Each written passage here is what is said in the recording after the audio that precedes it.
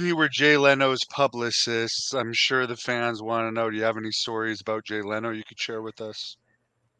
Overall, he is as nice a person in real life as he appears to be.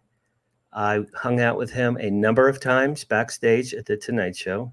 The funny story, Devin, is once I was back there, it was me and my boss and him and his manager in his dressing room. Jay is Jay is literally in his underwear. Okay, he's wearing his boxer shorts and nothing else. And I knock on his dressing room door, and he goes, "Hey, Dan, yeah, come on in. Yeah, everything's fine." I go, "Really, Jay? You're in your underwear." "No, it's fine. Yeah, come on in. Yeah, it's fine. Everything cool. And we came in. We had a nice talk. Couldn't be nicer. So I guess my funniest story, really, that only happened once. But I'm with Jay Leno, and he's in his underwear at the Tonight Show, and it just shows what a authentic, normal, regular guy he was. And I saw him again last year at Vaughn's, and just as nice to me. Couldn't have been nicer. He seemed now of course he's got to be worth hundreds of millions of dollars. When I represented him, he had just gotten the Tonight Show. So now he's a legend. He's got to be unbelievably wealthy. Same guy. Same night. "Hey, Dan, how you doing? Nice to see you. Yeah, is that your daughter? Yeah, okay. Yeah, we seeing you." Nice guy. So big picture of Jay Leno, nice guy, just like he appears to be. No airs about him.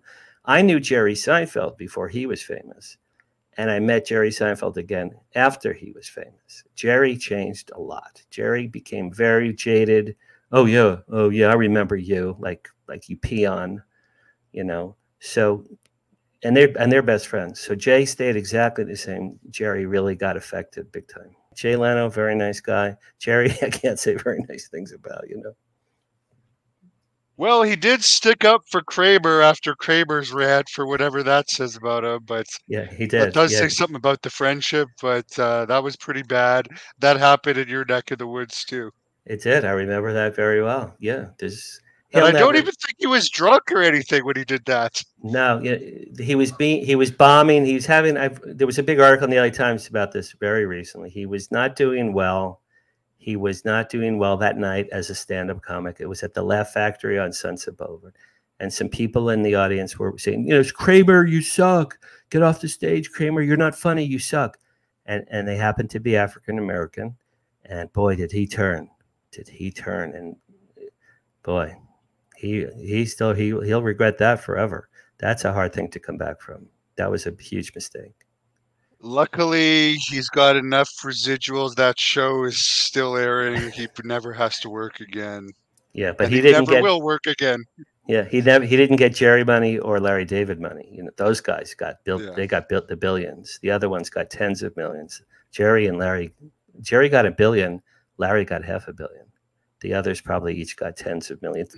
That's not bad. Not bad. But yeah, he never. Remember Pee Wee Herman? What he did, right? Pee Wee Herman Yeah, came thank back. God he came back. Yeah, thank What? God. That Well, wouldn't even be a thing today. yeah, I I think mean, people would laugh.